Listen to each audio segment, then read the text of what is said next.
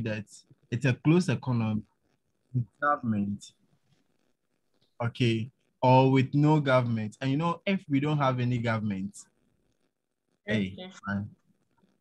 Okay. So if there is a government, you know how we calculate the consumption. Yes. And if there is no government, you also know how we calculate the consumption. Yes. So when we say closed economy, basically what we do is there is no net export. We don't import, we don't export. So, Okay. but from what I remember you said that if there is no net export, then we assume there is no government. I Why? don't remember saying that. Hey. Okay. Okay, so Say that. that means when there's a closed economy, you have to bring the government. No, that is all we are getting it all wrong. Okay. It depends on the question. The question will tell you either with no government or with government. You have to The pay question attention. actually stated with the presence of a government. Good. So if the question said that it can still be a closed economy with government, okay, other ideal cases, we can't have a closed economy with government without we exporting or importing. So it's like a restriction we are placing on that particular economy, that there would be a presence of a government, but we can't export, we can't import. Okay. And an economy with government, especially Ghana, do we even have an economy without a government? No. So it's like a restriction we are trying to place on that particular economy, that it's an economy without government, okay, or an economy with government, but it's a closed economy. Okay, so yes, and just take it from this point. If it is a closed economy, the whole idea is there is no net export. But the examiner could go further to tell you that it's a closed economy with government, or it's a closed economy without government. We get it. Yes. So, can there be a case where there will be net export, like with the presence of government? Would that be a case where there will be someone is disturbing? Would that be a case where there is net export without government? No, with government. With government, then Yes. it's an open economy. Oh, okay. Yes. I don't know whether you get it. It's an open economy. Good. So please, I think you have to start paying attention. Yes. I pay attention. Any other question?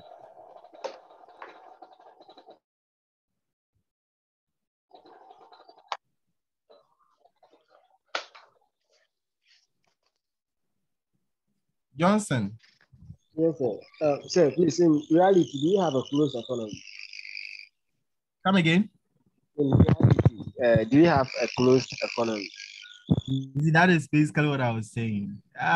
It's not really the case. We don't really have a closed economy. Definitely, you transact with one or more foreign country where you would be importing or exporting goods to that particular country. So we don't really have a closed economy.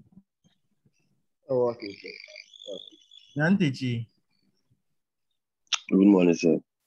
Good morning, Yantechi. When we were doing the trade deficit, I'm sorry for going back a bit. Okay.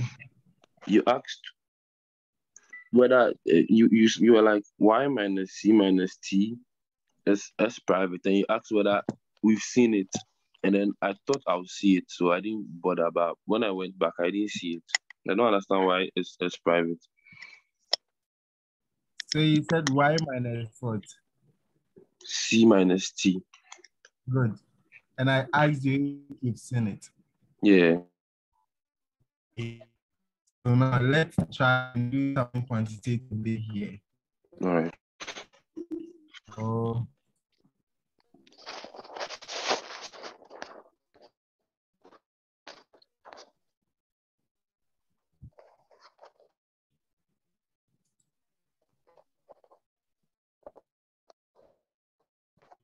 So Johnson, Yes, sir. this was the equation, right?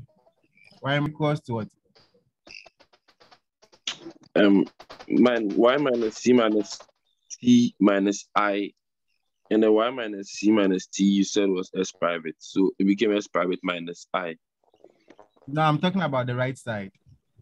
Oh, okay, so it was the whole thing was Y minus C minus T minus I is equal to G plus CA minus T. So we subtracted taxes from both sides. Okay, so this side, G Plus CA. minus T, right? Minus T, yeah. Good. And I asked you that, can you see this side? This side, right? Yeah, Which yeah, looks and I like followed the crowd. S private, right? Yeah. Good. So what did we say disposable income is? Johnson. Okay. Disposable. Hey, I thought it was Nyantichi, sorry. Johnson. Yeah, it's actually Johnson. yes. Yes, sir. Disposable income was Y No, plus NFP plus I want TR plus Nyantichi, I want the definition. the definition. Yes, please. Is the income available after we spend or save or something. If I'm All right. right. Now, Johnson, let's take it from here. So, we said that, let's assume this is your income, okay? This is your income. Oh. And you take out of your income, take your consumption from the income, okay? Remember, consumption, you'll be expending, right? You'll be spending on out of your income, okay? So you take your consumption from it. And let's say you are a good patriotic citizen. Okay. And you decide, so after your consumption, after you've paid your tax, what's left is what we are assuming you are going to save. All right. So I see where I was getting everything twisted. I thought that initially the Y was GDP. How did it become income? Like when was starting, the Y was GDP. That's great. It's a great question, Nyantichi. I think your friends would want to help. Please, can anyone help Johnson why the Y now became our income? Did you have a kid brother called Johnson or something? No, it's like Johnson usually. All right. That's cool. Yeah. Please, can anyone? Yasin, your hand is up. I think you want to help.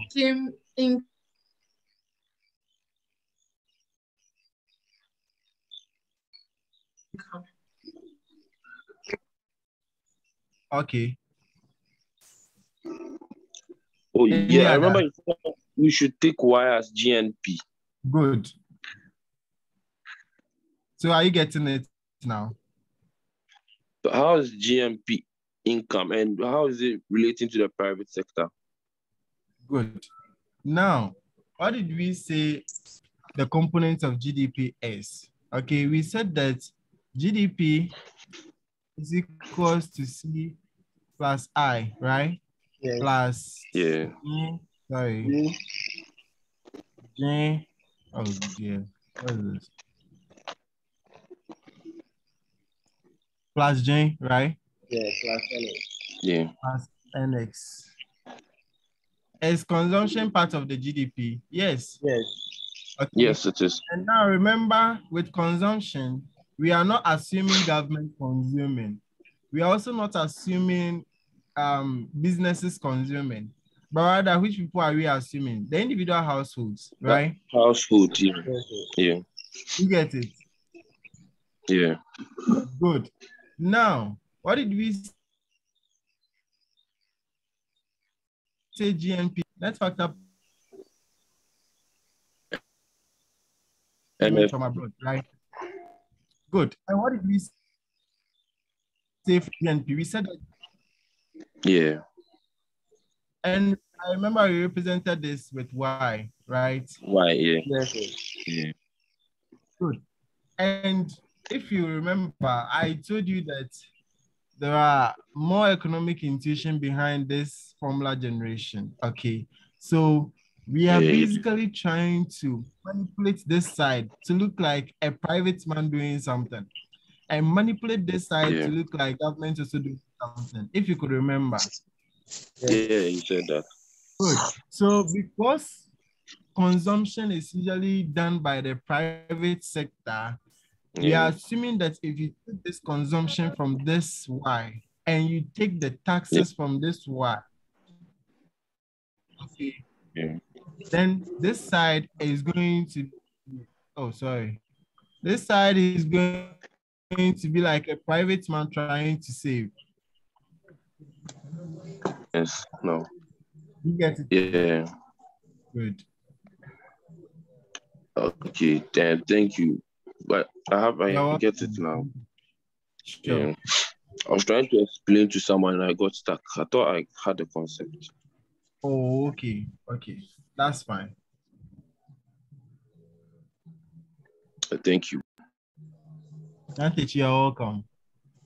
I think we can start. Or, the problem is the link always keep on changing. Okay, this morning like this, I had to ask for another link. So if maybe your friends are not really joining it, maybe they're also not getting the link. Okay, and Yantichi, you asked if I had a kid brother called Johnson. Okay, this morning I WhatsApped him and I told him I need the link. Okay, because our president was not online and he sent it. Okay, that's cool. Usually we get like one way or the other.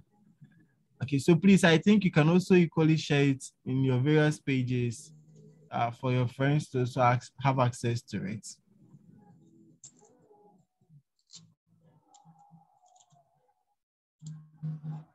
If you've not done it, okay. Or call your favorite people, those you live city.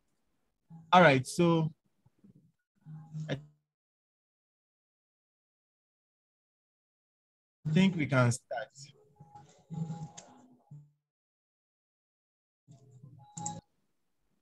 So today is going to be pretty concept of what we did last week. Okay, there's just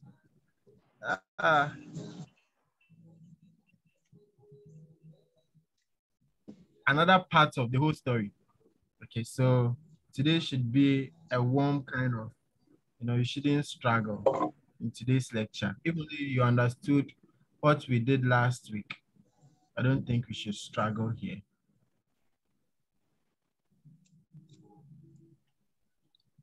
Okay, so today we are going to talk about fiscal policy. I know you know something about fiscal policy. Maybe you don't know that is what we call fiscal policy. Okay, so today you will get to understand the meaning of fiscal policy. Okay, and what fiscal policy has to do with government budgets. Okay, that is basically when we say government budgets, that's basically government spending and receiving some form of revenue. Okay, so that's basically what we are going to understand today. So by the end of this section, we are going to try and understand some basic concepts. Last week, we spoke of autonomous spending multiplier. Today, we are going to add another concept called tax multiplier, okay, or autonomous tax multiplier, fiscal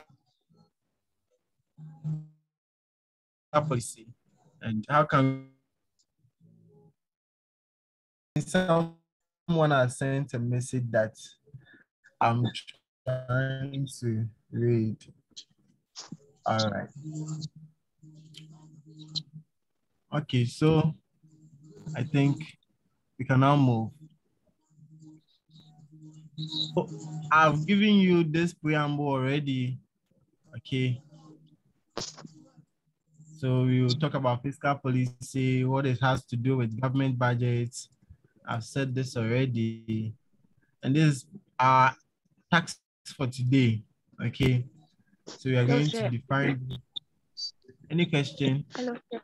Yes. No, and just concerning last week, you were like, you wanted us to solve some questions before. So I was just reminding you. Before the class ended last week. Yeah. And I think, yes. So last week, I think we solved one question, right? We solved one full question. So today, No, I think we are supposed to finish. I hope we are on the same page. No. Bernice. Last week, we didn't solve any question. Oh, really? You just helped us write the formulas. Oh, dear God. I thought we did. All right. So today, then I have to speed up a bit. We have just 28 slides. I think I can finish in 30 minutes.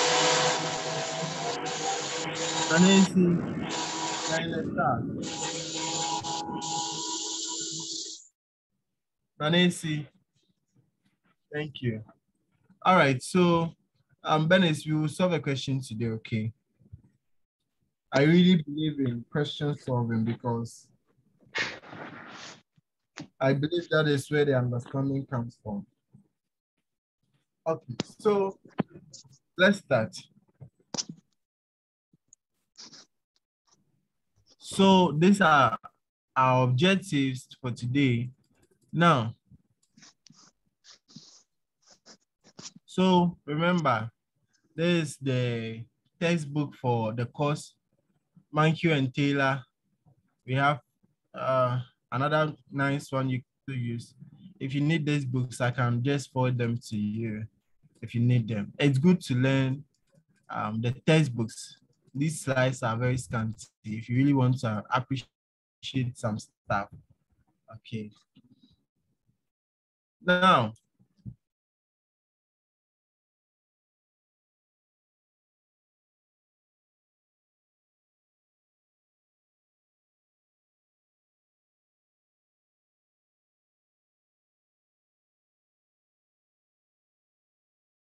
is the level of economic access. Okay. So if government sees that the economy is not really boosting or moving up, governments would want to increase spending, okay, so that all of us could have money in our pockets and do one or two things on our own, okay? And whilst government is doing that, it would improve on the economy's growth, okay? And if government also notice that there are too money in the system, okay, that inflation is going up, things are now becoming hard, okay? That is the main idea. If we are not getting money and people are talking, sometimes you will just sit back and just think twice and be like, oh, is that they don't know what they are doing or they are saying? Okay, because when you have money and I have money, it increases the price of goods and services. And I remember our first lecture, I told you this. Nothing comes down in Ghana. Okay, so when you have money and I have money, inflation is going up, prices are going up, things are now becoming harder. Okay, so sometimes it's better for government to regulate the economy in order to reduce the money in the system. Okay, and government can do that by introducing more taxes, okay, or increasing taxes. Okay, so if government is really doing that, then we say that if government is spending or trying to tax or reduce or increase tax, then he's dealing with fiscal policy. Okay, and I remember not long ago, think last week Wednesday, I guess. They read the budget to us. They told us what government is going to do and what government wants to do. Okay, all these things are fiscal issues that goes on in the country. We have basically two main types of fiscal policy. We have one that is called expansionary fiscal policy, which in other news, you would hear people saying fiscal loosening. Okay. And we have the second one that is also called contractionary fiscal policy, which is also basically the same as fiscal tightening. Okay. So if government sees that things are not moving well in the economy, life is hard, okay, and people are not really seeing life top, then government would want to increase its spending and reduce taxes. And anytime government does that, we are seeing that he's practicing expansionary fiscal policy or fiscal loosening. Okay, so it's the increase in government spending or reduction in taxes. So if that happens, then we have an expansionary fiscal policy. Okay, and on the other hand, we say that contractionary fiscal policy refers to increase in government taxes and reduction in government spending. And I remember I told you that if government notices that there is too much money in the system and he wants to reduce what is in the system so that inflation won't rise, then government would want to increase taxes. So if you are paying more taxes, it means government is taking more money from you. Hence, he's taking more money from the system. Okay, or government can decide to introduce more taxes in the economy. Okay, so not long ago, we had luxury tax. Okay, we also had when you buy one bottle of Coke, you see some sticker on the head. Okay, so the goods we were consuming, government began to tax almost all the bottled productions. Okay, so that is one way of government trying to increase or reduce the economy, money in the system. Okay, Benes. Yeah, so eventually when there is an increase in taxes, like it's good for the country at the end of the day. Yes, you know,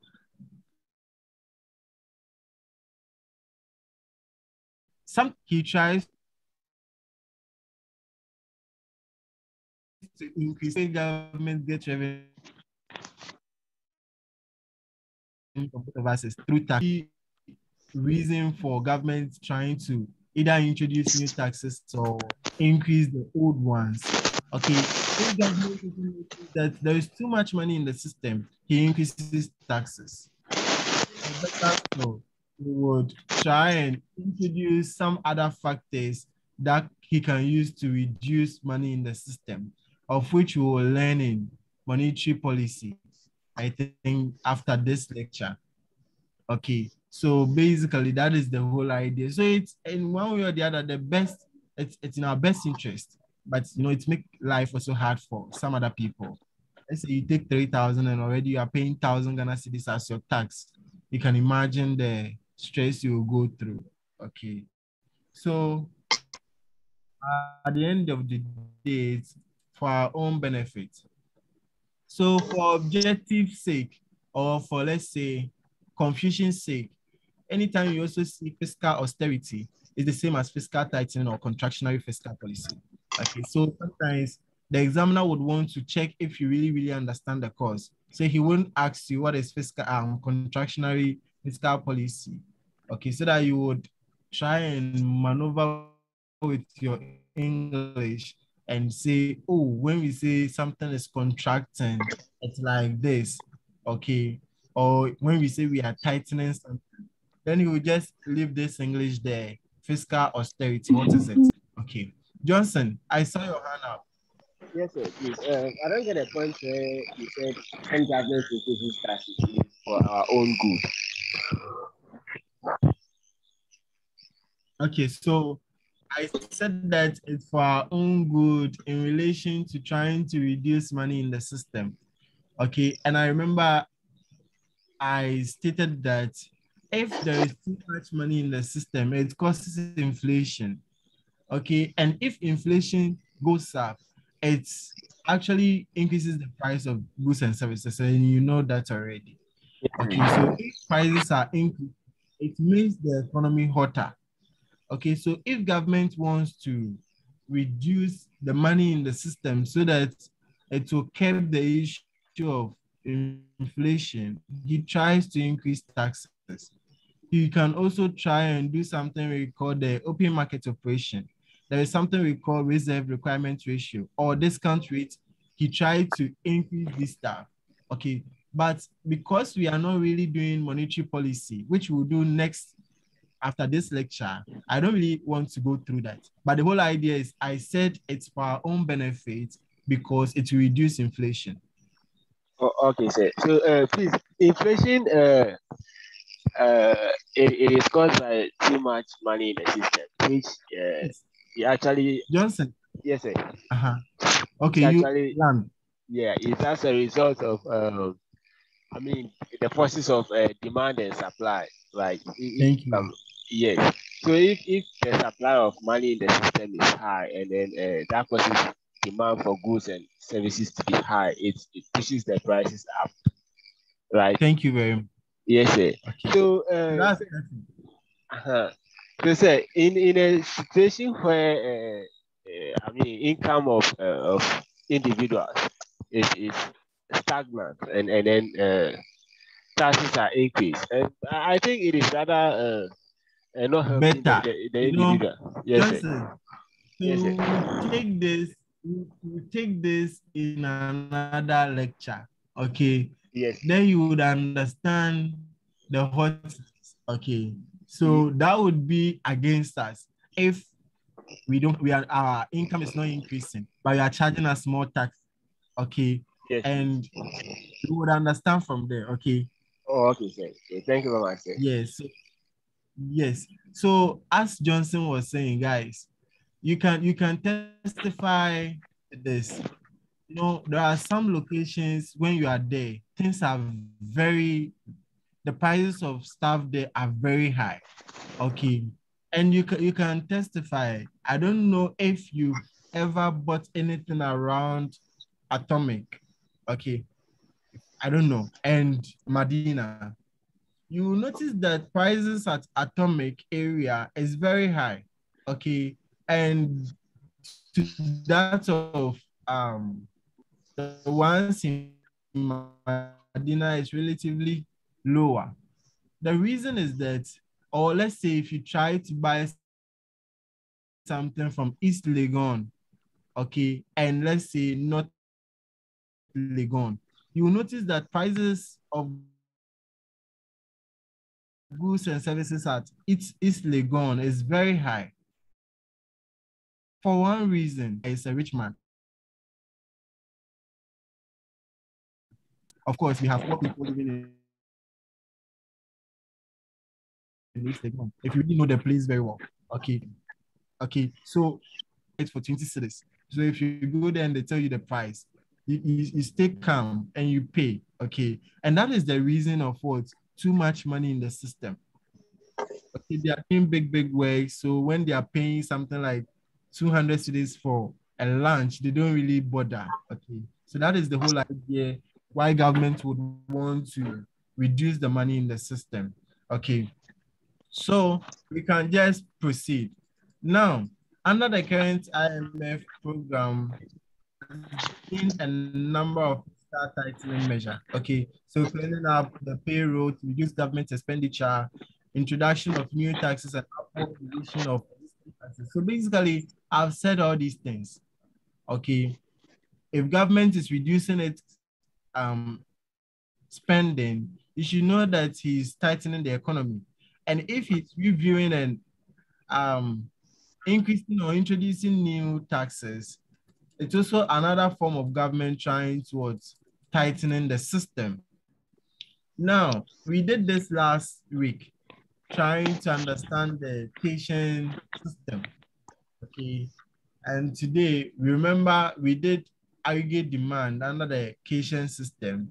And today we are going to do fiscal policy and the Keynesian system. You know, you've seen this formula before. Okay. You've seen this formula before. And I remember I told you that if we have something like YD here, what does it signify? This D here signifies what? Government is involved in Good. research. So it means this is what? A closed economy with what? Government. Yes. Okay, so we could also have a closed economy without government. And don't take closed economy from the perspective because we said closed, there's no government. Okay, when we say closed economy, it means there is government, but we don't export, we don't import.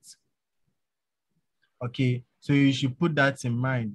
And we've dealt with this formula already, but we are going to also try and do something about this formula, okay, and get the equilibrium income, the equilibrium condition for fiscal policy under the Keynesian system. Okay, so they said we should take this economy. So far as we have governments here, it means it's a closed economy with what? Government. And last week, if you could remember, we did this manually. We solved this manually. So I remember I told you that with this, we could have, so we have the consumption function to be equal to, someone will say A plus B, but this A here, it's a Greek called alpha, and beta, B is the beta. They said we should hold I exogenously fixed and G naught exogenously fixed and T naught or T also exogenously fixed. Now, with the equilibrium condition, we said that what? Our aggregate demand will be equal to what? Y. Right? And you know this Y here, I get.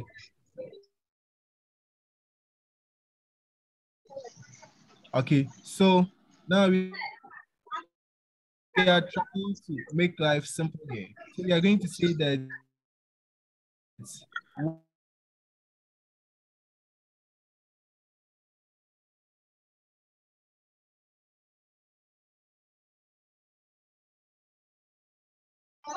okay. And we are going to say that we are going to expand. We have something like A plus Y plus I naught plus G naught. Guys, you would want to understand everyone. that possible.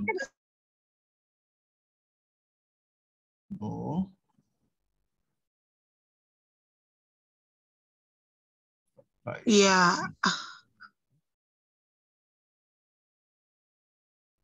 Right. So they said I should mute all. Think of, hey, madam, me mute you and be for CPO.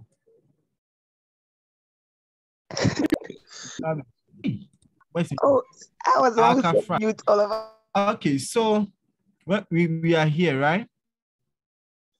Yes, now, sir. We have this, and I told you that if there is YD, is the same as Y equals to the A plus B. Now, we won't say YD, but this time we are going to say what? Y minus what? T. Okay, good. Plus what? I naught plus G naught. Now, you know, remember, we can't just board mass, we can't just skip this man, so we have to take this again. Y is equals to A plus BY, okay, minus BT naught. Any question?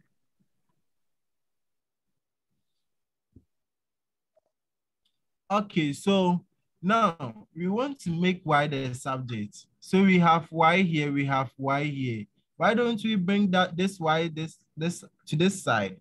So we are going to have Y minus BY equals to A minus BT naught plus I naught plus G naught. I know someone would ask why all of a sudden adding not to this T. Remember, and I didn't want to see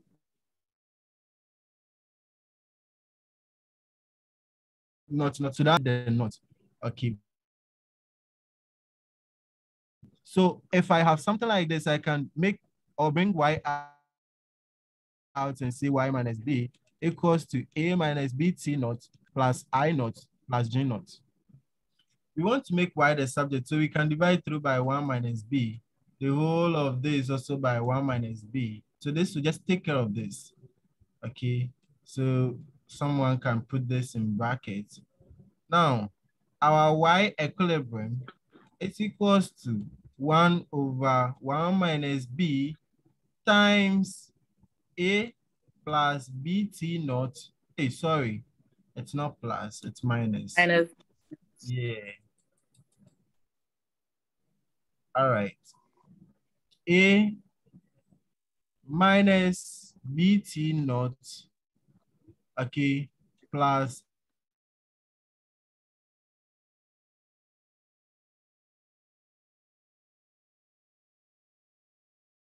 autonomous spending Multiply. very much. Thank you very much. And this side is what we call what? Components. Components of the autonomous. Thank you very much. And thank you. So you wouldn't want to forget this, guys. You wouldn't want to forget this. Okay, so basically this is the same thing we've done here. Okay, this is the same thing we've done here. Okay, so I just tried simplifying what is here. So that's basically what we have here. Okay, so this is what we call the autonomous spending multiplier. Okay, and what did we say autonomous spending multiplier is? So we said that it is a multiple by which a change in any component of the autonomous spending multiplier increases equilibrium output.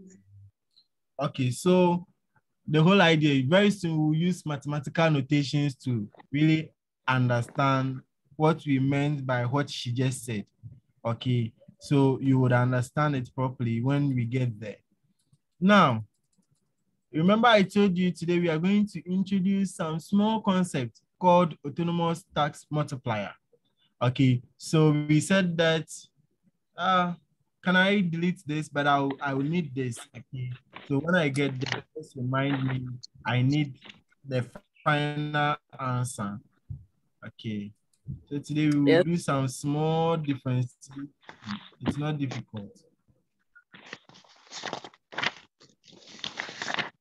All right, so we said that we are going to take fiscal policy in the simplification system. And we said the fiscal policy is when what? Government try to make changes to the spending and taxes in order to influence economic activities. Okay, so what we just did was the spending as of it. Okay, so in this system, fiscal policy occurs when what? Government spending and taxes, level of taxes change. Okay, so we've already dealt with this equilibrium income and all that. Now we are going to what?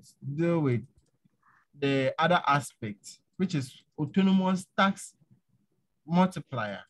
Already you guys know autonomous spending multiplier.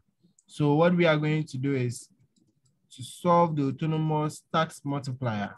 And you remember we said that the 1 over 1 minus b is what we call the autonomous tax spending multiplier. You know, spending is the same as expenditure. So as one of us carefully explained, she said it is a multiple by which a change in any component of the autonomous spending increases equilibrium output. Okay, so the components are the alpha, the I naught, and what? The G naught. Okay. Now we are going to take care of our other side. So I told you I would need the key. Yes. Yes, please. Please, with the components just listed above, why is it the BT? Why is it the BT is not included? Thank you. The so BT that's basically what I was coming to do here. Okay, thank you. All right. You're welcome. Now, when you look at this side, this is what I basically told you I'm going to need. Okay, so it's even here already for us. All right, so let me annotate. All right, so looking at this, we said YE, sorry, I don't like the E to look like this. Okay, so YE is equals to 1 over 1 minus B times A minus BT naught plus IO plus what? G naught. Now, we didn't include the T for a reason. And this is what we are coming to do. Those who are familiar with calculus, basic calculus, you will notice that if we should differentiate the equilibrium output with respect to dt naught. So we are differentiating the whole of this with respect to what? Dt naught. This is what we are going to get. Remember this one is multiplying all the components here. Okay, so we are going to get A over 1 minus B. We are going to get negative BT naught over 1 minus B. We are going to get 1, that is basically I naught over 1 minus B. We are going to get G naught over 1 minus B. I don't really want to do this, but you let me do it, okay? So if I multiply what is here with what is here, we are going to get something like A over 1 minus B minus negative BT naught over 1 minus B plus I naught over 1 minus B plus G naught over 1 minus B. And you know, this is basic math. That's why I didn't want to do it, which is equals to what? YE. And now, if we are differentiating with respect to what? T naught. Remember, this looks like a constant. It has no T naught inside, so this will be 0. But this has T naught inside, so let's keep this. This one has no T naught, it will be 0. And this one will also be what? 0, right? And you remember now, if that is the case, then now we have something like this. 1 over 1 minus B times negative BT naught. Okay, so what we are trying to say is, if I'm differentiating DEY, DYE, okay, with respect to DT naught, I'm going to get something like what? Negative B, right? So if I multiply this negative B by this, I'm going to get negative B over 1 minus B. Okay, and that is basically what is here. Okay, basically what is here. This is negative B, okay? Negative B. We need this for something, and you will get to understand this very soon. Please, do we get it? Sir, please, no. Sir, please, can you go over again? Especially the part where you were saying that because there's no note, it becomes okay. So I think you guys did business. You've done business math, right? Okay. Have you done business math? No, next semester. We are doing it. But you are doing it as in the form of classes, and you guys have done differentiation and integration already, right? Yeah. You've done differentiation, and what you are doing is differentiation. But okay. All right, so don't worry. Let's take this. let's say I have y is equals to 2x squared. How do I differentiate this? If I want to differentiate this, what do? I say the y over what? The x, right? Yes. Good. What was the rule? The rule says that if I have 2x squared, okay, what do? I bring this to apply it with this, and I take -1 from this, right? So I'm getting 2.2, and who is lost? You guys did not long ago, right? Yes, sir. Yes, sir. All right, so I'm going to get something like 4x. 4. Are we cool?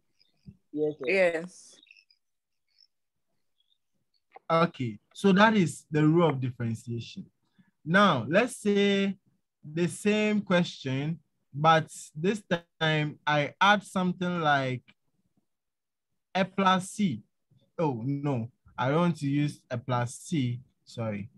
Why is this thing giving me trouble? All right, so let's say if I add something like plus 3,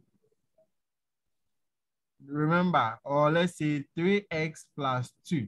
Let me make it something like this, a quadratic equation. Now, this is x, this is not 32, okay, x.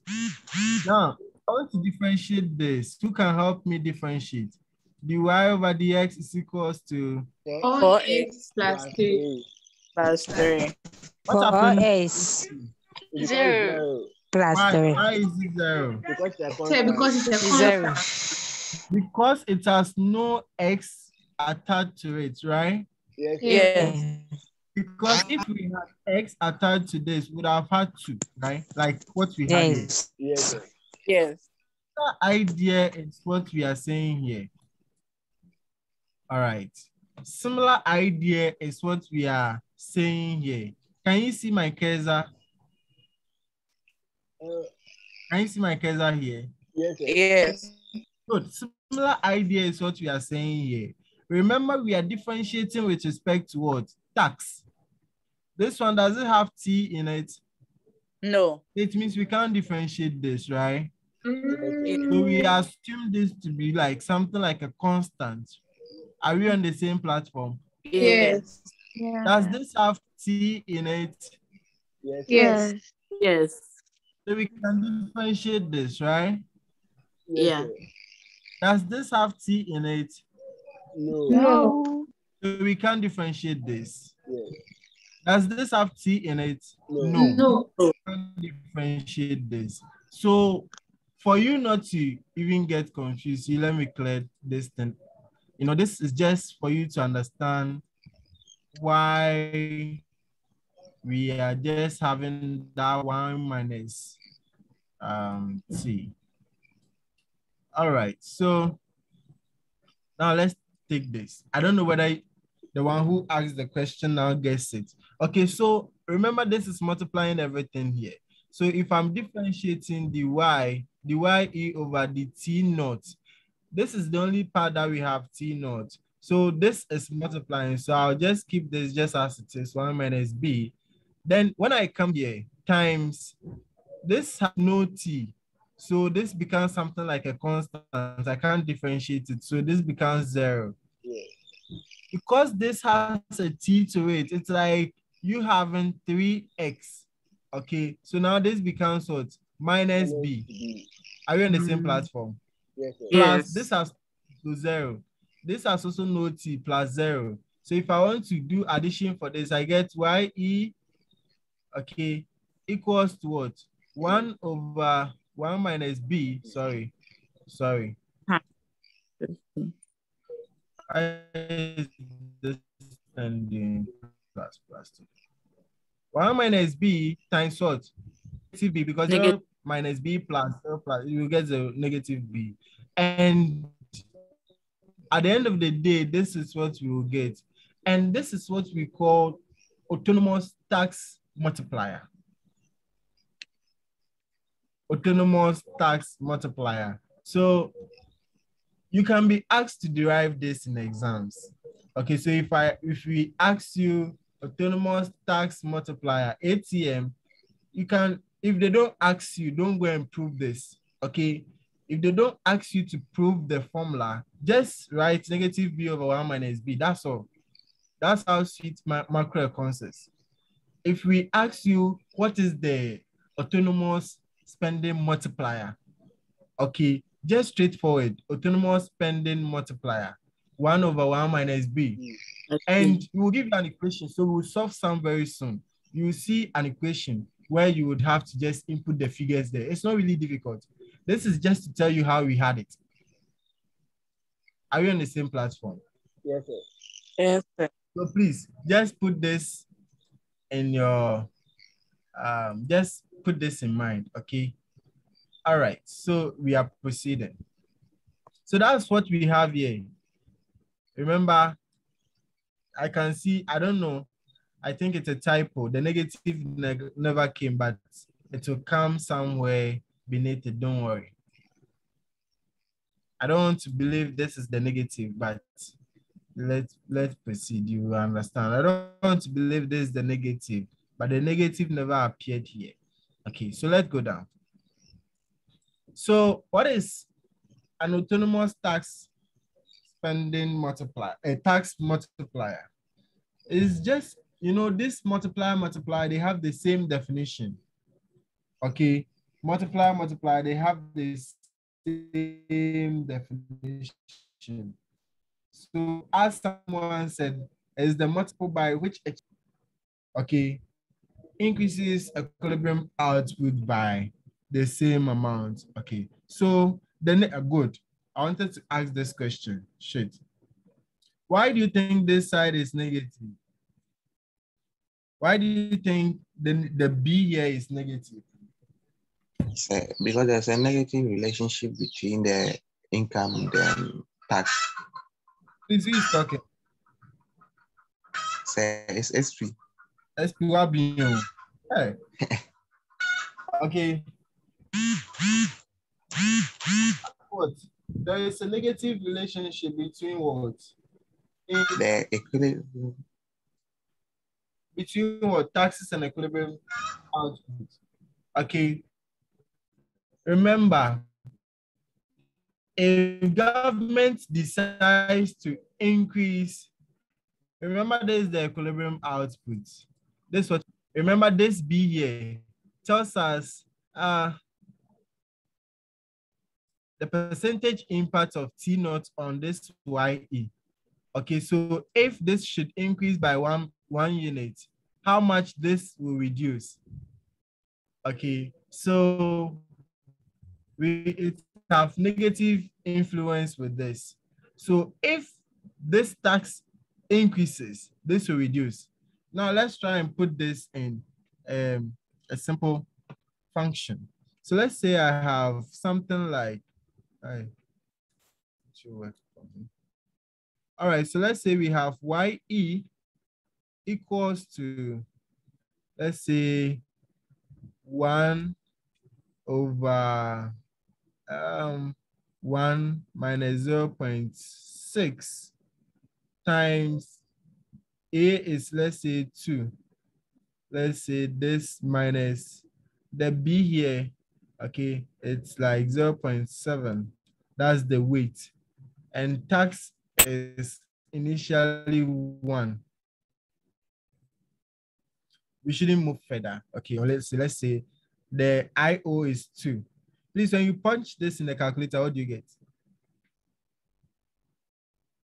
Can someone try this for me? It says 6.3. Good. So YE now becomes what? 6.3. Let's assume government decides to increase this tax to 3. Okay. So what do we get? We are going to get YE equals to 1 over 1 minus 0.6 times 2 minus 0.7. Now the tax is 3 plus 2. What happens? 4.9. You see, 4.9. 9. You see, if you like, put 4 here. As this increases, the YE will be decreasing. That is why we are saying what? It has a negative relationship. So we are expecting that as taxes are increasing, our equilibrium output should decrease. Okay, thank you.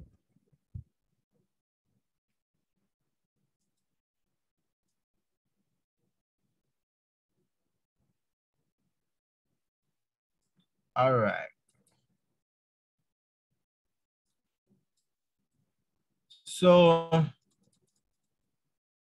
we have something we call balanced budget multiplier.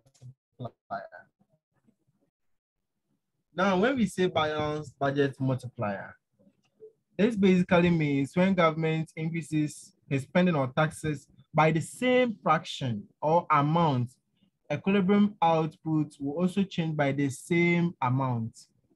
Okay, so my boss usually like in a layman's or in ordinary language, what is balanced budget multiplier?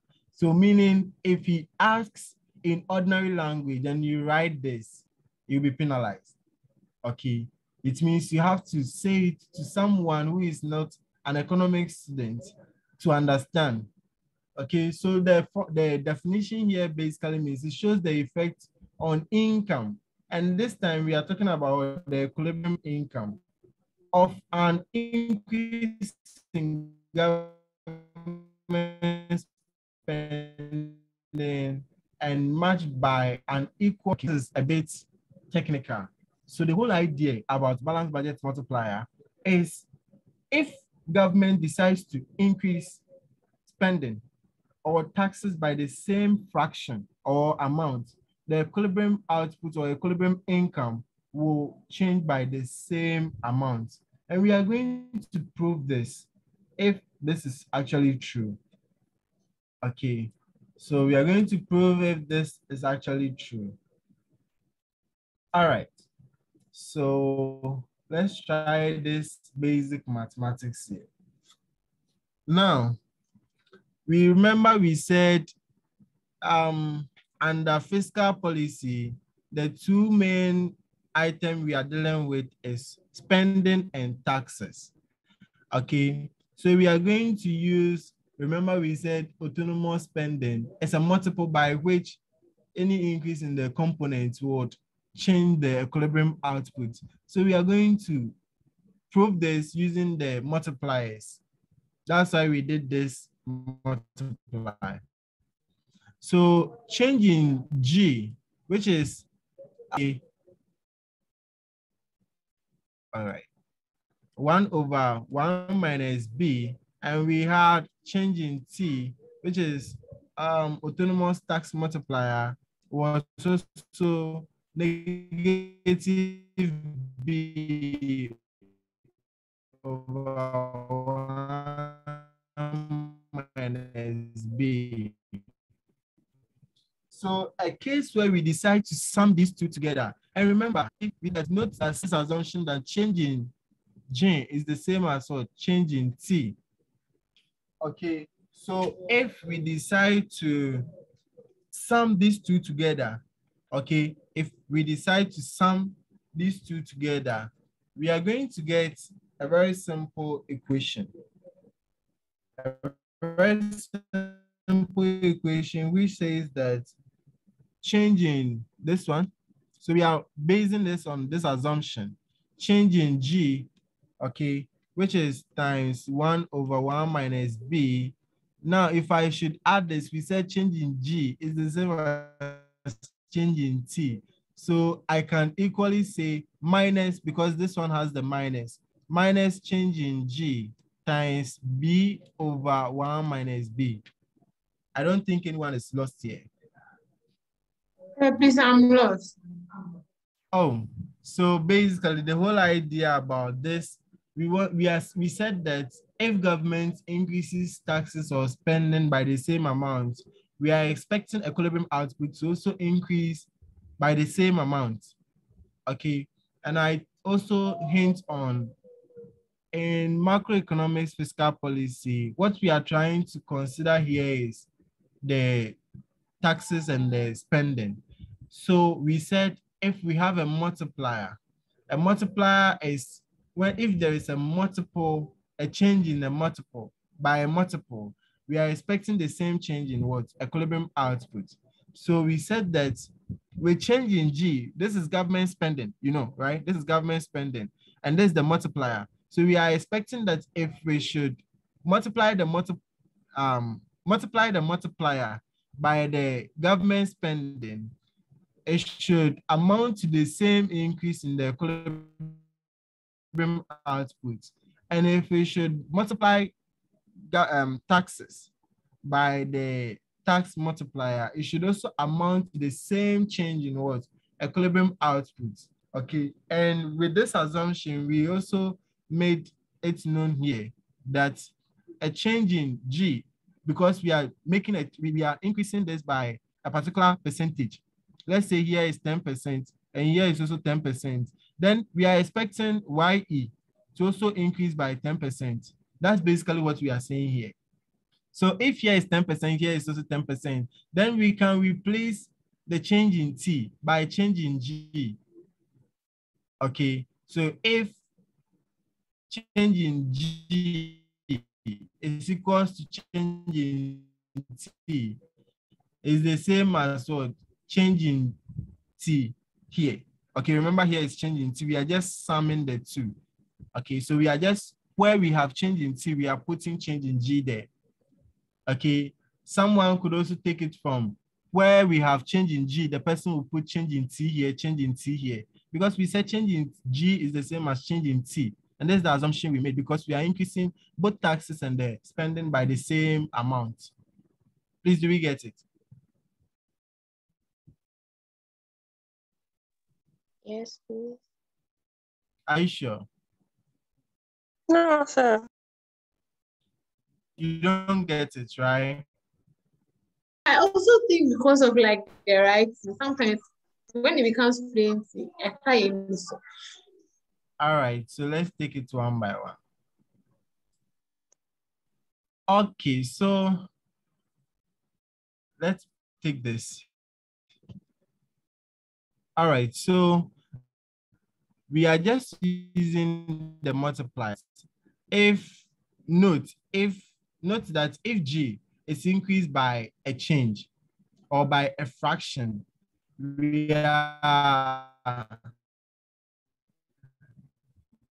going to see the same change on equilibrium output or equilibrium income. So let's assume here I want to write it as someone said, times the multiplier.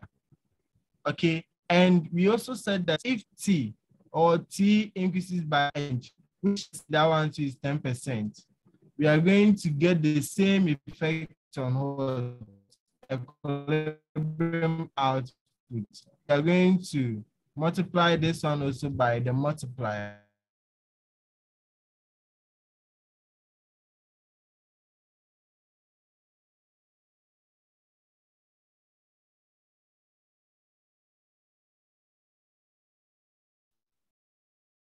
Please, sorry, I was logged out.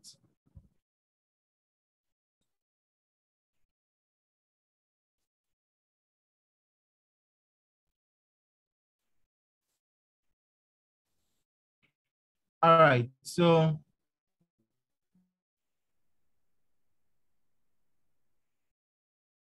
this is where I was, and I got logged out.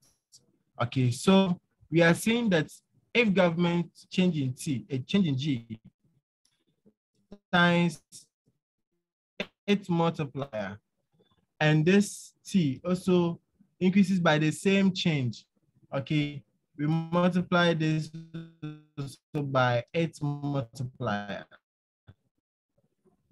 Now, what we are trying to say is, if we should sum these two on this assumption where we said the same change will lead to output, then we can say that where we have change in T is equal to the same as what change is G.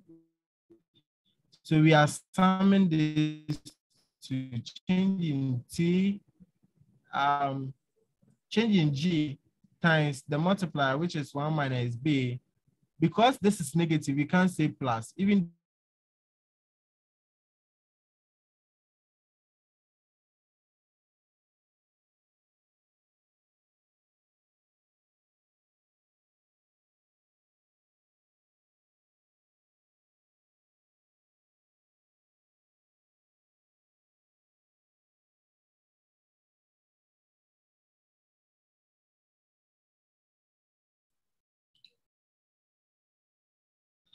I was logged out again. Abaya.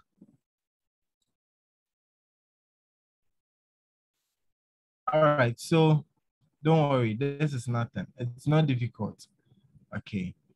All that we are saying is change in G times its multiplier, 1 minus B.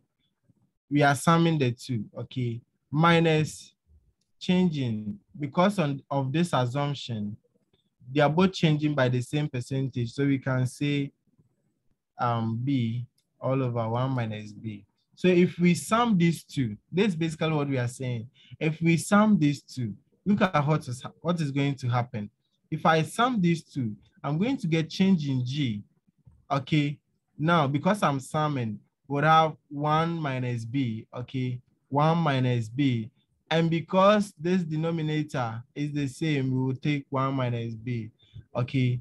Now, this is what we are saying. This will cancel this, where we are going to get the same thing as a change in G. Okay, so since taxes are increasing by the same amount and spending is also increasing the same amount, output we are assuming to also increase by the same amount. Okay, so you notice that at the end of the day, we had only the change to the output. Okay, And so please, I have a question. please ask. You see the first one, when you are multiplying, the change in G times 1 over 1 minus B minus change in G, is it times B? Yes, it's times B. So remember this side was T. It is the tax times its multiplier.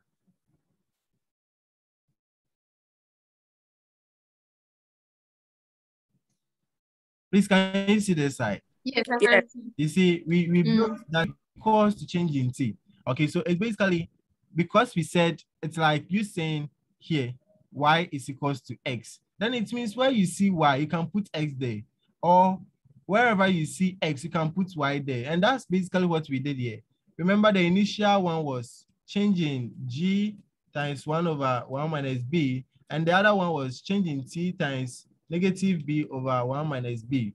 And if we are saying that y changing G is equals to changing T, meaning wherever we see changing T, considering what we want to do, we can put change in G So there. sir, And that's basically what we did here. The change in T is the same as the ATM, like the ATM formula. It's the same as minus B over 1. Yes, please. Yes, this change in B in T here. Just that on this assumption, we said change in G is the same as change in T. So wherever we see change in T, we just place change in G there. So that we'll have like terms in order to divide, because if I had done this, I have left this change in T and I was adding, you will get confused. You will get something like change in G, right? Minus change in T. Please, do you get it? Yes. So say I should do what? So you see how can we use do it the other way around, where we instead of T. Yes, someone cannot. That I basically said this, right? Please let me do this.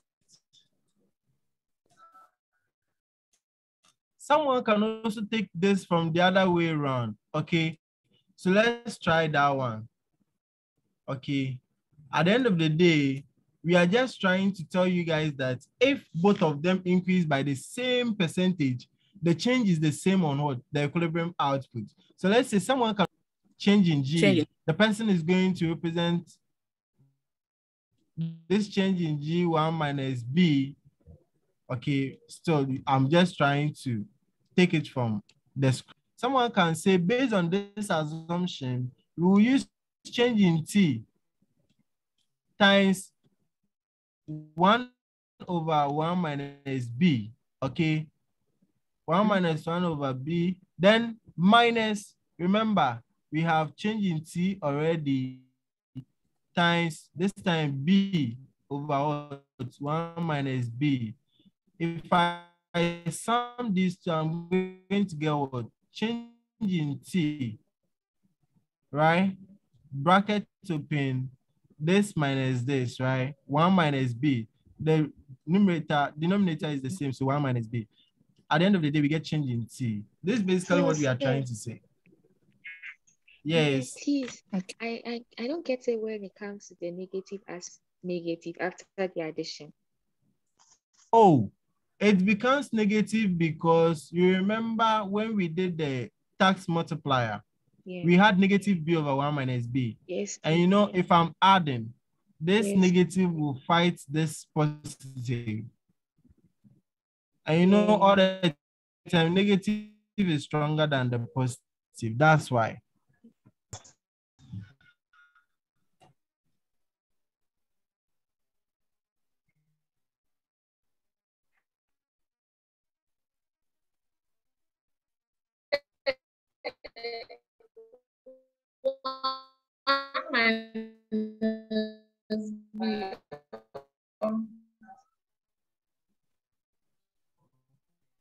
Good. 1 minus what? B. So what do we get? 1 minus 0.8. So we get 0.2, right? Yes. You guys are just awesome. I noticed that if I should ask you what is the MPC, quickly, you guys will notice and say it's 0.8. Now, you see, this is why I told you that 10 is not really going to be difficult. This is how they'll give to you in exams. Okay, so what they are going to try to tell you is to first calculate the autonomous spending multiplier. Let's to consume.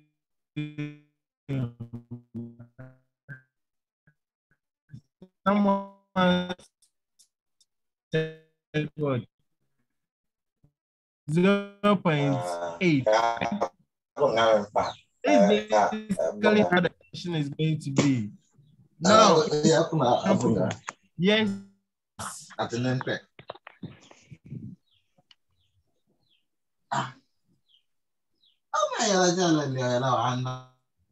All right, so in this example, I remember this is how the question will be. Very soon I'll open one of the tutorial sets.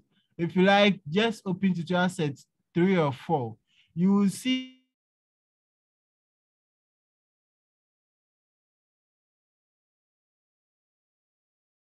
how the questions are being asked. Don't really ask you to derive what I was doing. Let you guys appreciate where we are getting these formulas from. That's all.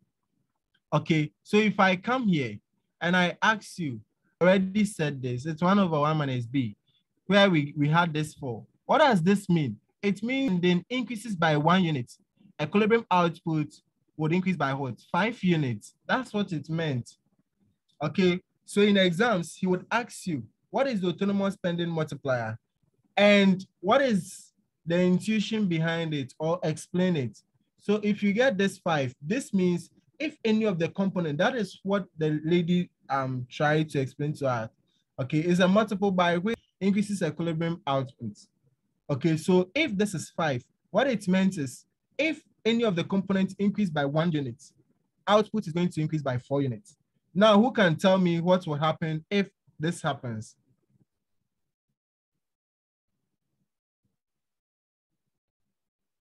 Say, is it if the tax increases by 0.8, equivalent output will decrease by -4? Already you are using decrease and you are using negative again. By 4. Good. But what it's not if it increased by 0.8, okay? So all the time, if we want to make any assumption, this is what we say. If any component, okay, of autonomous tax spending, okay, if any component of autonomous tax spending increase by 1 unit, output would decrease by what? 4 units. Please, do you get it? Yes, sir. All right, so that's basically how we do this. Okay, this is basically how we do this. Hey, can someone see what is always happening? Be by 1 unit, like when it's the time it will be. You see, that was where I wrote the formula on the board and I was increasing the tax by 1, 1, 1, right? Yeah. So we are not, remember, if we don't give you the value of the tax, we assume by 1 unit, it can increase by 10. They can give you tax to be 4, tax to be 5. Okay, so I don't know why. If I move my cursor, then it will come back here. I don't know if you can also see. Yes, we can see. Yeah, I don't know. It's doing shakara. So this is what I was saying. Increase in autonomous taxes by 1 unit will decrease equilibrium income by what? 4 units. 4. And I was telling you, this is just a multiplier. So you don't worry, we will solve a question. Just calm down. You guys, I think you are on hot seat. All right. So, you guys are just awesome. And I'm even planning that if you guys come to school your last week, I would ask Eben to organize, your last day for exams. I would come and do just some revision with you guys if you are cool. We are very cool. Yeah. Very, very. But the truth is, at that point, everyone becomes very tempted. Let's assume I see the question and I'm trying to solve something with you and you do shakara. I will leave. I hate shakara. Nobody does shakara. You also don't like shakara. Okay, so remember we said y. Remember with the equilibrium position, we said y is equals to what? AD, right? Yes. Now, and we said y will be equals to C plus what? I plus what? G. Remember, these figures have already been given to you up there, and we knew our C. Oh, why is this thing doing this? What kind of shakara is this? It's not moving. I want you guys to see where I'm taking the C from. Okay, so you see, they gave us C to be equal to what? Y is equals to 100, okay, plus 0.8 YD. This YD should tell you something. Plus what? I plus J. Already we know our I. Please put these figures in your brain for. Right.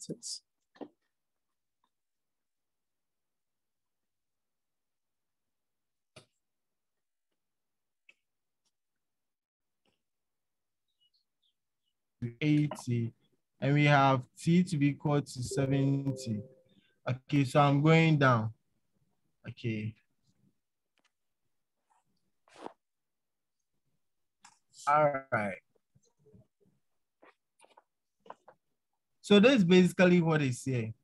Remember, we know where we had our C, so don't get confused. This colon, it's 0.8, it's typo. Don't. So we'll have y equals to 100 plus 0.8. Remember, when we have yd, the same as what? Y minus what? T. And this time we know T to be what? 70. Okay, so I put 70 here, bracket close, plus we know I to be what? 200. And we know G to be what? 80. This is how the exams would look like. It's so awesome. Is it difficult? Is this difficult? No. Okay, so when you come here, you do y minus 100, equal to 100 plus, because this is in a bracket, let's first take care of this. Someone should multiply 0.8 times for me. So we are going to get 0.8y minus what? Negative what? 50. 56. 56. 66. 56. 56. 56. Yeah. Oh, thank you. Kafra. Kafra. Now, this is 56. So we have y here, we have y here. So we can do y minus what? 0.8y equals to 100 plus, or no, minus 56 plus 200 plus 80. Please, when you put all this together, what do you get? 324. Good. Now, so you have to do the subtraction. Come again. Don't worry. All right, 324. Remember, I'm just bringing y out, so I'll have 1 minus 0.8. So I'm going to get 0.2y equals to 324. So if what is here is true, then I'm going to get 1620. Is that difficult? Yes, it's true. All right. Is that difficult? No. No. So they will tell you to calculate for the equilibrium output. Sometimes we won't give you the consumption because we know you know the components of consumption, components of investment. We would ask you to do all those stuff before you do this. You get your equilibrium output. Okay, so I have a question. You see, the y minus 80. If sometimes there is no government when you are expanding the formula. So is it that if the question doesn't state it, you always add plus G? Okay, so let's say usually we'll give you the function, but if I give you something, and you will notice this from the consumption function. If we give you a consumption function that says that we have 100 plus 0.8y, this should tell you we don't have government in it. Okay, so one way of looking at this is this, just the consumption function. So another way is when you won't bring the D. So if you see the D, then it means we have government. Another way is when we are giving you these figures, we won't give you this one. This one won't be given. Okay, that should also tell you there is no government. So we use this to check. Is that fine? Yes. All right. So now I can delete.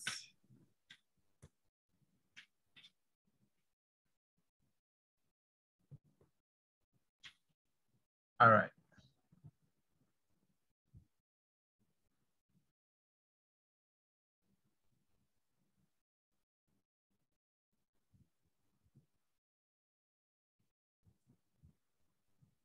Okay, so let's proceed.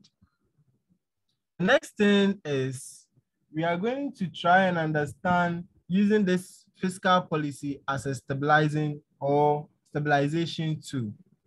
Okay, so if I should go down here, how can we use this fiscal policy as a stabilization tool? So we are going to understand some stuff here.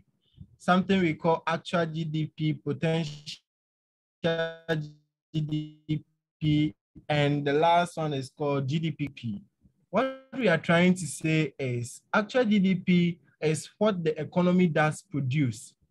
Okay, so by the end of the year, what we produce is what we call the actual GDP.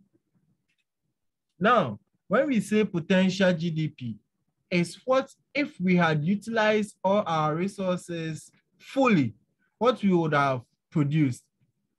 Okay, so let's say if the economy was in a full employment state, what they could have produced.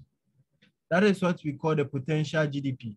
And the difference between the actual GDP and the potential GDP is what we know as the output gap. Any question up to this side? Okay. All right, so let's try and understand the gaps.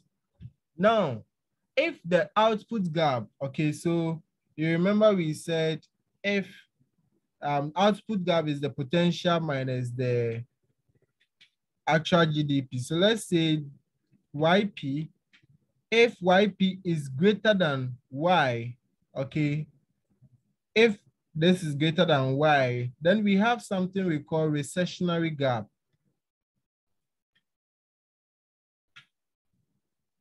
You will understand all these things very soon. And if YP is less than Y, we call it inflationary gap. They are all here, okay?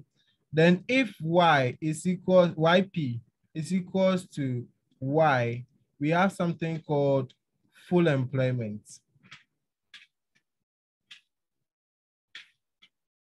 Okay, so we are going to show this on a graph, okay? We're going to show all these things on a graph. Now let's see how that also goes. Put these things in mind. If YP is greater than Y, we have recessionary. If YP is less than Y, we have inflationary. And if YP is equal to Y, we have full employment. Okay, so let's check. Sir. Yes, please. You said if YP is greater than Y is recessional. Please, why is it so? Yes, so I would have explained it when we get to the graph. That's why I didn't mention them. Okay, thank you. All right. Okay, so now using this graph, okay, so the graph is very simple. The graph is very simple. So let's take this graph one by one. I don't know. Let's look at this.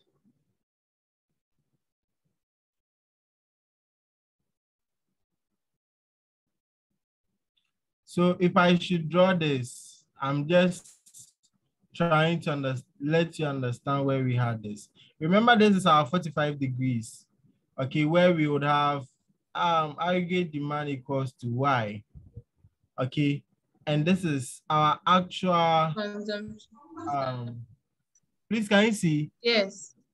Yes. All right. So Yes, sir. This actually our actual. Come again. Never mind. Go on.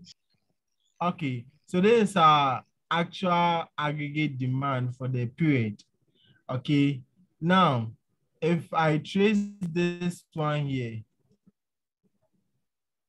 okay, if you trace this one here, where aggregate demand, okay, or this output, the Y strike with a 45 degrees line, we call this the actual GDP. Okay. It's not pure, actual GDP. Now, if we should also strike another line here, you could see that the one we were able to produce during the year is low, but are fully produced, okay? You see this 45 degrees is at this point, this is higher than this, okay? So this side is higher than this side, okay? So we call this side the GDP potential. This is what we could have produced up to this side. We could have produced up to this side, okay? But we were able to produce just up to this side. Now, we call it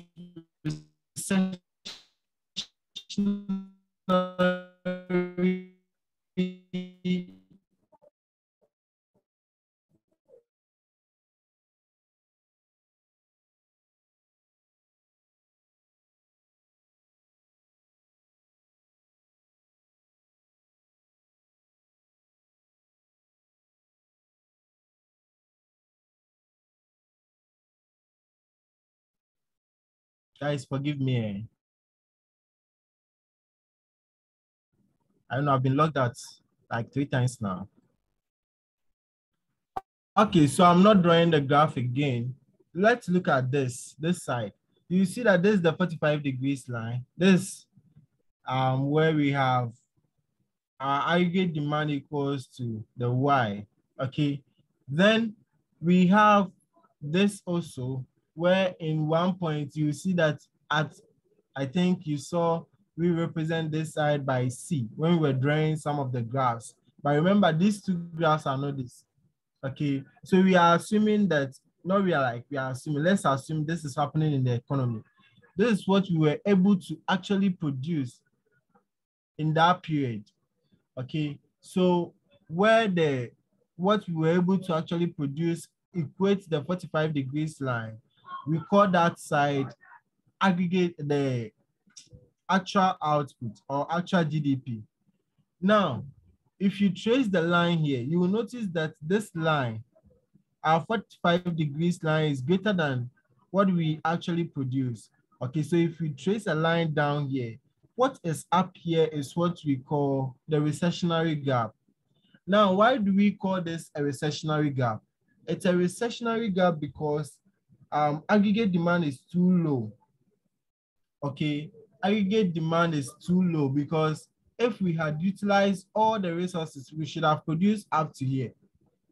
But because we couldn't produce up to this side, we call it recessionary gap because aggregate demand is too low. Now, we can solve this problem by what? Using expansionary policy. Okay, we can solve this by using expansionary. Now, when it is a recessionary, we use expansionary to solve the issue. And remember, we said expansionary is when government tried to increase its spending and reduce taxes. Okay, and if government is increasing spending, more money will be in the system, more people will be able to produce. And if everyone is trying to convert his or her money to do something, this aggregate demand is going to increase because there will be a lot of money in the system, people will be producing, so this would move up. Now, when we come to this side, the same graph, okay, but this time, the line that indicates the actual output is beneath it, or behind our actual GDP. Now, where this crosses the 45 degrees, we say this is our actual GDP. Let's assume the issue occurred behind the actual GDP. You will notice that what? Our actual, the one we were able to produce during the period is higher than the one we produce, like would have produced. Okay, this 45 degrees, remember, this basically means what is happening here is the same as what is happening here. So this is what we could have produced as an economy, but we were able to produce more than that. What does this mean? It means there is an inflationary gap. This means there is too much spending in the economy. Okay, there is too much spending in the economy. And if we want to curb this issue, the only thing we can do to curb this issue is to use a contractionary fiscal policy where government would increase taxes to reduce the money in the system, okay, or to reduce output in the system. Because if government is charging more tax, people would have less money to produce more, okay, hence it will be reducing. Okay, so put this in mind. If it is recessionary, we use contractionary to solve the issue. And if it is recessionary, we use expansionary. Inflationary, we use contractionary to solve the issue. Please, Is anyone okay here? Sir, please, the inflationary gap, can you like explain use the curves to show the actual GDP, like how you explained it using the first one? You know, what I'm trying to say is, look at this 45 degrees line. And this is where we actually produce. So where this is crossing this is the same as this. Then we have our actual GDP. Okay, so we are putting this on a scenario where our potential GDP is behind the actual GDP. So let's say we had the line above it. Now it is, let's say, below it. Okay, or let's say behind this, and this was after this. So let's assume if the line is here. If the line is here, what does this mean? It means that looking at what we could have actually produced, which is this line here, we could have actually produced up to here, but we were able to produce more than that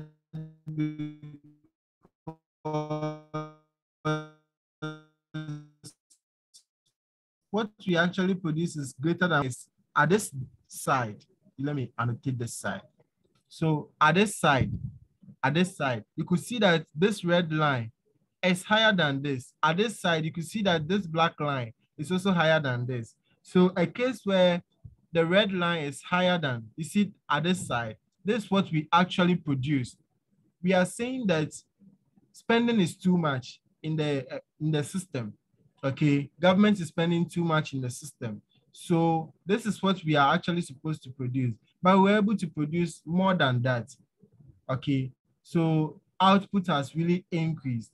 So for us to keep this issue, meaning we've inflated output, for us to keep this issue, we have to use something called a contractionary fiscal policy, where government tried to reduce taxes, okay, in order to what?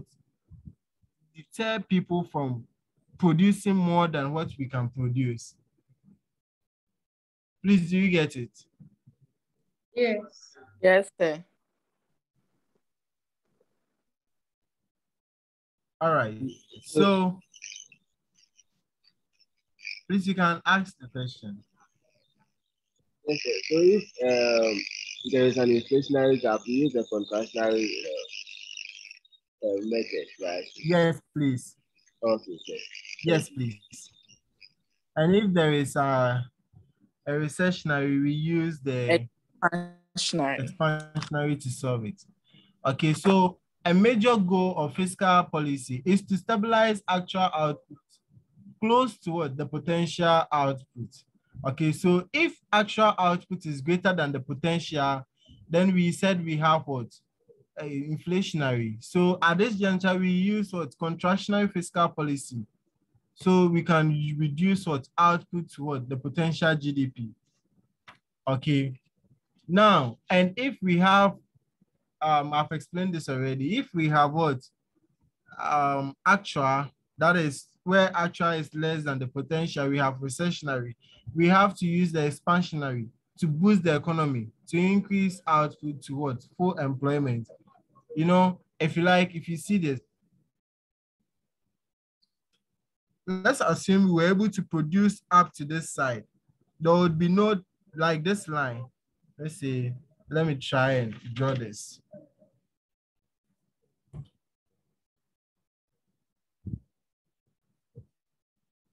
Okay, so I'm drawing this side, this graph, the recessionary one. So if I should do something like this, okay, remember this is that, and we said if it is something like this, AE, we have Y equals to AE here. Now this side is what? Our actual output. Okay, so let's assume if the line is here, we would have our GDP potential here, meaning demand is very low here in this economy, so we are using expansionary. Okay, so let's assume if everything is utilized fully, okay, if we were able to utilize everything fully, we would have pushed this graph from this side to this side. Okay, so I'm trying to push this graph from this side to this side, where we would have gotten something like this. Okay, would have gotten something like this. And when we get something like this, we are saying that the economy is in full employment. Okay, the economy is in full employment. Okay, so that's basically what we are trying to let you understand. Okay, so we've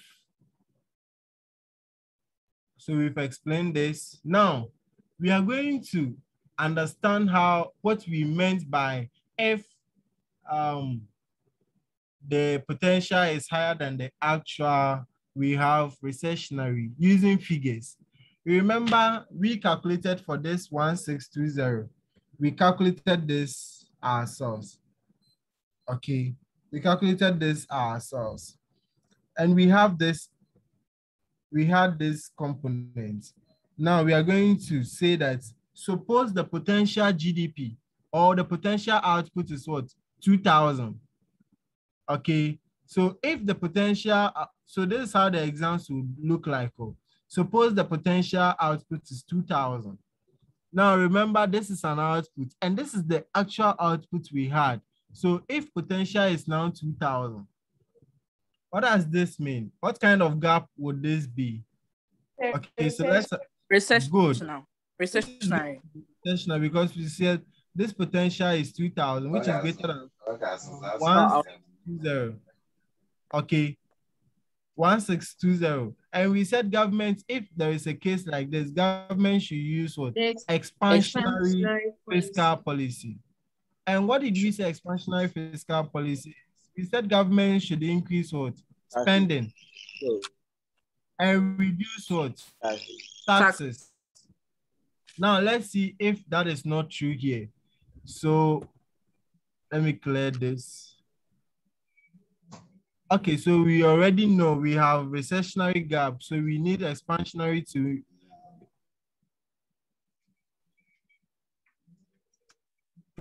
prove this. Now, so the difference, right? Please, if you find this difference, you get 380, right? Yeah. Yes, sir. So the reason for we saying government should what? Use expansionary is this. So if it is a recessionary, you can't come and use contractionary, where you'll be increasing your taxes. You use expansionary. So remember, what did we say? We said the difference is what? The gap is 380. And if government wants to keep this, the autonomous spending multiplier was what? 5. 5. Right? And we said it's a multiple by which a change in a component of the autonomous would increase our what? Equilibrium output. Okay, so this is what basically we are saying. The multiplier is 5, so government does not have to what? Increase spending by what? This 380. Okay, this 380. But how many times is this by? So you see, come again. Remember, we said the gap is what? The gap is 380. It's here. 380. Right? 380. And we are saying that government doesn't need to what? Increase this up to 380 to fill this gap.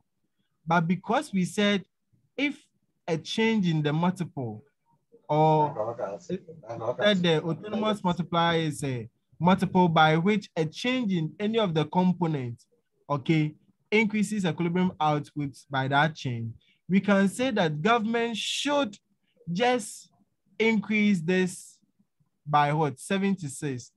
So we are just dividing the gap by the multiplier.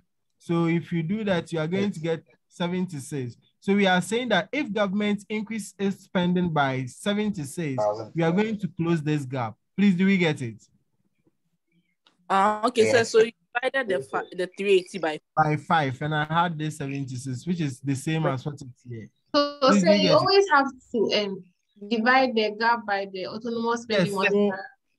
Good. So if you want to know how much the government is supposed to either increase or decrease, just divide it by the gap. It will tell you how much government is supposed to. We are saying he should increase because we are in which era? We are in the expansionary era. So we are saying he should rather increase spending and reduce taxes. Let's assume it was an inflationary. We would have said government should what? Decrease spending and by what? 70%. Increase taxes. Increase tax. So your tutorial said, okay, we are going to solve questions that would help you guys appreciate it very well. Okay, so that is the whole idea about using fiscal policy as what? A stabilization tool to stabilize the economy. Okay, so we had the gap to be what? All these things are in your notes, and we've carefully what? So sir, does that mean that if it was if you were decreasing, it will still be government must decrease it by 76? Yes. If we were decreasing, we would have said government should have decreased this by what? 76. So this is basically what we are saying. Okay, you know, so this is the change. You remember we were dealing with some change in Y. So we are saying government is going to increase this spending. It's spending by what? 76. Okay, and already government spending was what? 80. 80. Okay, 80. If you want to really understand if this is true, just add the 76 to this. You will notice that whatever we will get will be equal to the 2,000 we had here. So we'll be in what? Full employment. If you like, try it. Full employment. Okay. So that is the whole idea about government doing that. Okay. It's not really difficult. So left with just, okay, 2 slides. Kumiwa. Yes, please. Please, I wanted to ask if there can be a situation where change in G is not equal to change in T. So you are talking about the balanced budget multiplier. Yes, please. So if you are using that, how would you solve for? Oh, Kumiwa. Pardon? It's not even possible. Okay. Okay. Yes, it's not really possible. And so when you do it, you get the same 2,000. Did you have 2,000? Yes. So that's basically what we are trying to say. We are trying to say that if government increases its spending by 76, it should put us in what? Full employment, where we would have 2,000 for the actual. Do you get it? Please, you get it? Yes, sir. Yes, because we said government would want to solve that issue. So in your tutorial set, we are going to work on this, where we have an inflationary situation. What should government do so that we would reduce this output to the potential output? So that one too, we'll learn from there. It's not difficult. Okay, guys, it's not difficult. Now, in exams, usually my boss this doesn't call for calculation. So he would ask you to define things like automatic stabilizer. Okay. And another thing is also called crowding out effect. So these are just definitions he would ask you to do. So when we say automatic stabilizer, it refers to the inbuilt fiscal mechanisms within an economy that dampens effects of fluctuations in what? Aggregate demand on actual output. So the word automatic should even tell you, the moment there is a gap, automatically the system itself reorganize itself to keep that issue. That is why we call it automatic stabilizer. Okay, so this one, we don't have to manually sit down and think about anything. Automatically, it deals with it itself. Please, do you get it? Yes, sir. All right, so they ensure that during recession, when loss of job leads to loss of income, consumption expenditure do not fall so much to deepen the recession. Okay, so when we say recession, like when COVID came, US country was declared to be in recession. Recession is basically where production is not booming. Okay, things are basically on the ground. The economy is on the ground. Okay, and you know, we said that even if you are not getting money, you will still consume. So the system will find its way in order to not allow consumption to fall so much so that it will deepen the recession. Okay, so that's basically what we are trying to say. And it happened in Ghana. Okay, there was a case where the government is feeding basically all the school children. There was a case where they bought rice. Some countries bought rice, like Nigeria. They went to share it to its citizens. Okay, so that we would keep the issue. That's the whole idea. Okay, now automatic stabilizers are more prominent in developed countries than in the developing countries.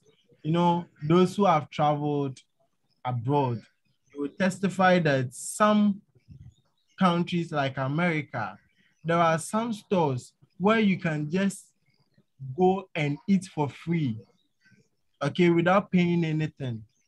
And it's not like in Ghana where Obeka say, oh, I call and draw by and then swaba, I call a pepe, or we will just say so many stuff so that we would demoralize the person from coming. Okay, there are some joints in America where you can go at any time and eat for free. Okay, and this is where Jonas will come in to just educate us more on that. Okay, so they are doing all those things so that the economy won't fall. Okay, so they are just social vices. Okay, so that people would have something to eat, where somewhere to sleep.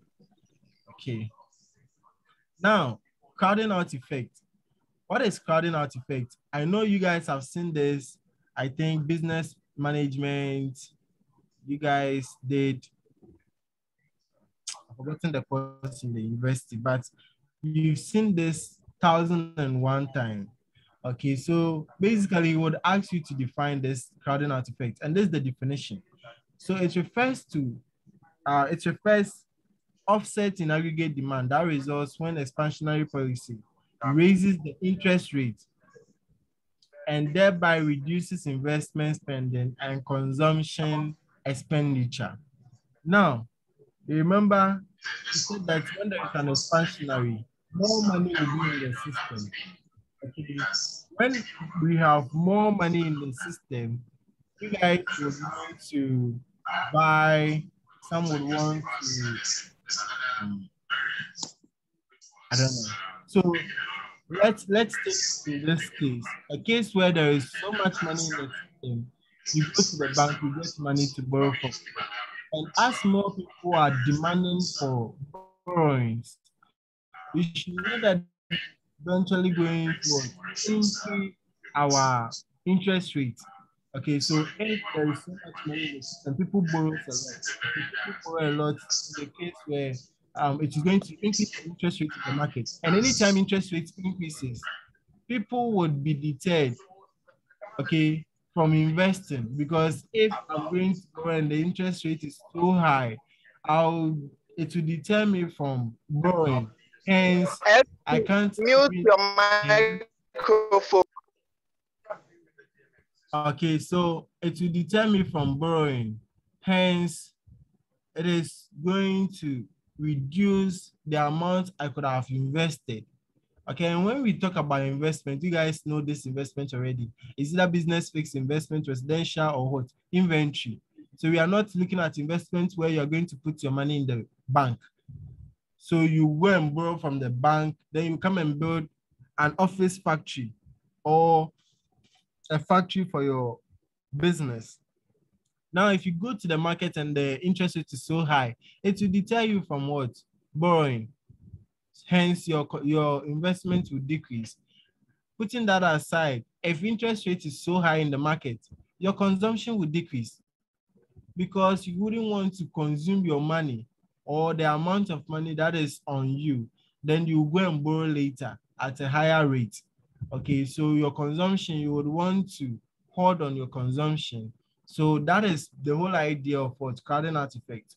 Okay, so when expansionary fiscal policy raises interest rates, thereby reducing what investment spending and consumption. That is the whole idea about crowding out effect. Okay, so at this juncture, we are done with fiscal policy in the simplification system. Maybe I was thinking we could finish very early and solve our last year set in set 1. Then we'll move to set 2. Then you would appreciate this aggregate demand in Cation and the fiscal policy in Cation. But let's see what happens this Thursday. Okay. Yes, sir. But Yes, I would be glad. I would be glad if you guys read ahead, because now you have the slides. You can read ahead. So when I come, it will be like I'm not going to spend much time, because most of the stuff you guys were asking, they were just in the slides. Okay, just that because you didn't go through it. But I'll be glad if you guys go through it before we meet next Thursday. Thank this you. Thursday. Yes, please, this Thursday. Sorry. Thank you for coming. I really appreciate your cooperation. Thank you. Thank you, sir. Sir, God bless you. God bless. Bless you too. Thank Sir, we you. like you. Sir, please Hey. and the textbook. The textbook. Okay, sure. I'll send that to I'll send that LGBT. Hey. what you're saying, you are getting me confused. What is it? Okay, Who is so that? I'll send that to you, okay? All right. Oh, someone is saying it's difficult. Oh, Elliot, it's very simple. It's not difficult. Okay, calm down. Oh, you're All lying. right. We'll be waiting. Watch the previous video. It's not difficult. Maybe you just joined. It's not difficult. And trust me, I'm that free, okay? You can just contact me if you need any help. I'm fine. I'm cool. Okay, I'm very cool. Yes, sir. Yes, All right, please. so someone said, All right, sir. you Thank you. guys like me. I think I like you guys too. Have a nice day. You Same too. All right, bye. Bye. Bye-bye. Mommy.